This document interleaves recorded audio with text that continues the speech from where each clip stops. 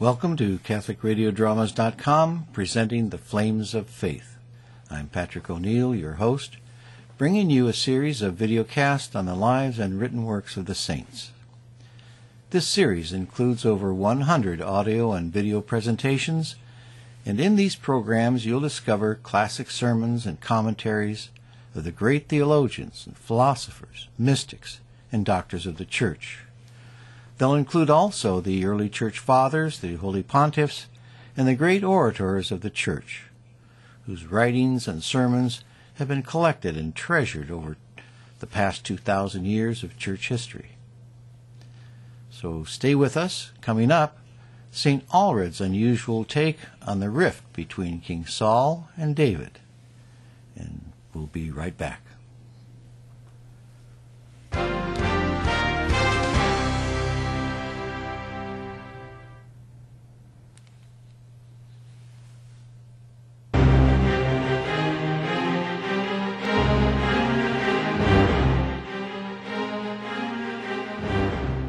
We're back, and today we're going to hear a dramatic story written in the 12th century by a Cistercian monk. His name is St. Aelred, and his story, True and Eternal Friendship, tells of the friendship between David and Jonathan, the son of Saul. Saul was the first king of Israel, and the whole story is found in the Bible in the chapter 18 of the first book of Kings. Aelred's commentary, narrated here for us by Frank Dugan, reveals Aelred's deep knowledge of sacred Scripture, and it also reveals some of the profound lessons he found there. Although written some 900 years ago, Aelred's piece reads like a modern radio script and needs no editing. His story captures the drama and intrigue underlying the rift between King Saul and David, destined to be the next king of Israel. Saul fears the loss of his realm to David and becomes obsessed with jealousy and fear as he sees the Israelites praising David for his many conquests in the service of the king. The faith, trust, and loyalty between David and Jonathan contrast the sinister plots laid out by Saul, and in Aelred's story, these play out with all the elements of a modern-day bestseller.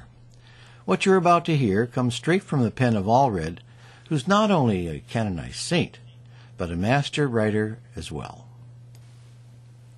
True, Perfect, and Eternal Friendship, from a treatise on spiritual friendship, by St. Aelred, Abbot.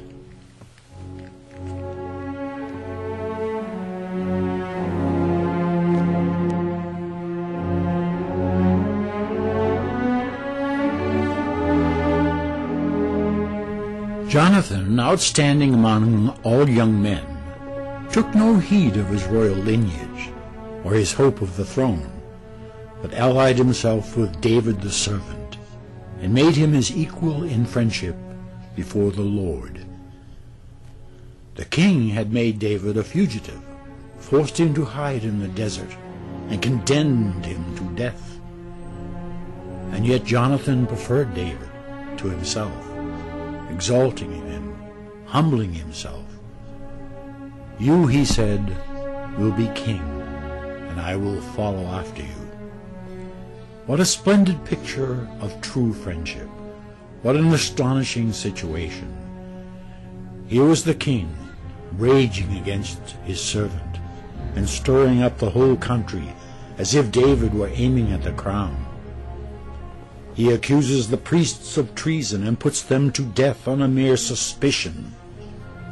He combs and searches woods and valleys, besieges the mountains and rocky crags with troops, and every man is sworn to wreak vengeance upon the source of the king's indignation.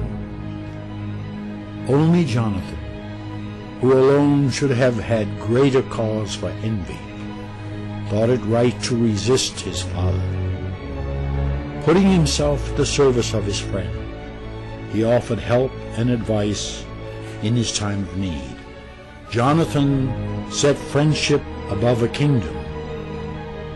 You are to be a king, he said, and I will be second to you. And still the father tried to incite his son to envy David. he covered him with abuse and frightened him by threatening to deprive him of the kingdom and strip him of his rank. Even when the king pronounced sentence of death upon David, Jonathan still did not desert his friend. Why should David die? How has he sinned? What has he done? When he risked his life and killed a Philistine, you rejoiced. Why then should he die? So maddened was the king at these words that he tried to pin Jonathan to the wall with his spear, heaping upon him further abuse and threats. "Bastard son of a wayward woman," he screamed, "I know well that to your undoing and that of your shameful mothers you love him." With this he spewed forth the full measure of his venom over Jonathan, and uttered the words that were his final attempt to arouse bitter envy and jealous ambition. "As long as the son of Jesse lives, your kingdom shall never be established." Who would not be moved to envy by these words? Whose love, whose favor, whose abiding friendship would not be corrupted, weakened, and destroyed by such an utterance? But in his great love this young man kept faith with his friend. He was steadfast in the face of threats, unmoved by insults. Forgetting renown, he thought only of service. He spurned a kingdom for the sake of friendship. "You," he said, "will be king, and I will be second to you." This is what truly perfect, stable, and lasting friendship is, a tie that envy cannot spoil, nor suspicion weaken, nor ambition destroy. A friendship so tempted, yielded not an inch, was buffeted but did not collapse. In the face of so many insults, it remained unshaken. Go, therefore, and do likewise.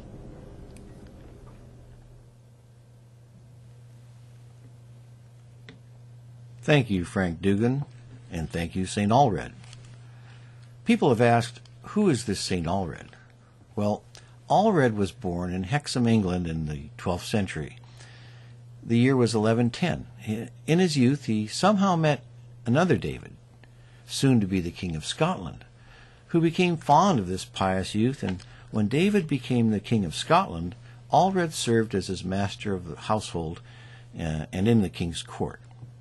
But he found life in the royal court lacking what he felt really called to do in life, and so at 24, Aelred left Scotland and moved to England.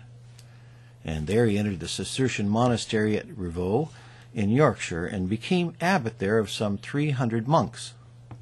Aelred was revered for his preaching and for the deeply spiritual life he led. He traveled widely in England and Scotland and was considered a saint in his own lifetime. He was extremely kind to those who approached him for help. He produced a number of exceptional works, including sermons and prayers that are still used to this day. Aelred died in 1167 at the age of 57. The text of the treatise you heard today was his own work and can be found in the Liturgy of the Hours daily office of readings. The complete text and Renaissance depictions used in this video can be found at our website www.catholicradiodramas.com. Well, that winds up our program for today. Be sure to join us for another episode of Flames of Faith from this new series. Until then, this is Patrick O'Neill closing with your invitation to join us next time. We'll be right here.